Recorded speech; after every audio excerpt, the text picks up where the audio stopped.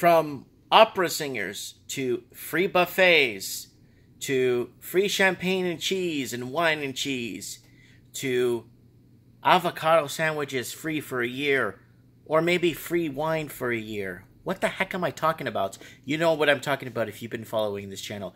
What builders or home builders or building organizations that build homes are offering to people when they buy their home from them, or what perks they get. Well, listen to this perk, and this one tops it off at the charts. Here it is. New Metro Vancouver real estate offer: buy a townhouse and get a Tesla? What the heck? So they're offering Tesla.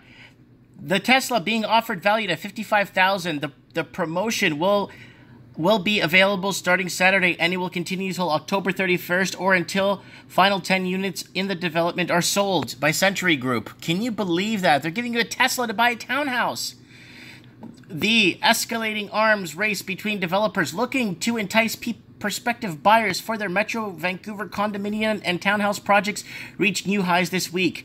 Now, buyers at a South Surrey development can't get a Tesla with its purchase. Developer Century Group is offering a Model 3 Tesla base model with each of the remaining 10 homes in the Vernon development overlooking the Nicolamar River. The townhouse project contains 57 units, each one featuring more than 2,000 square feet of living space at a price tag starting at over $1 million. That's about $820,000 US. And that's like 1.18 million Australian dollars. The Tesla being offered are valued at $55,000. The promotion will be available starting Saturday, and it will continue until October 31st or until the final 10 units in the development are sold.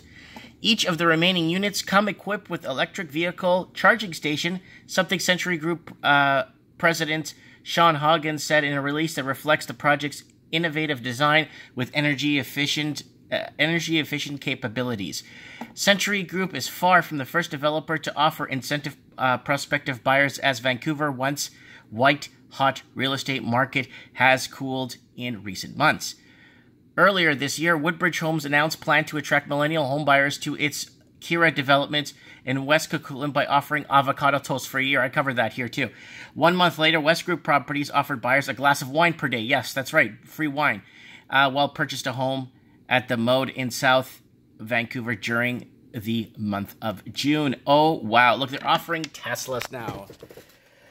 Yes, it is. And the desperation's kicking in. And what about the other... So there's 31 units, or until the final 10 units of development are sold. But what about the other 19 units or 21 units that didn't get a Tesla? Like, what happens now? Like, they're like, oh, I could have got a free car if I just waited a bit longer to buy into this market. So that is a very interesting thing. We've seen all kinds of stuff. Even from Sydney, Australia, we saw this, it was kind of like a pornographic movie. It was really weird. They put together, like, with a salsa dancer or something, dancing through the rooms and all kinds of weird. I covered it all here on my channel, so you could just look it up and you can see for yourself.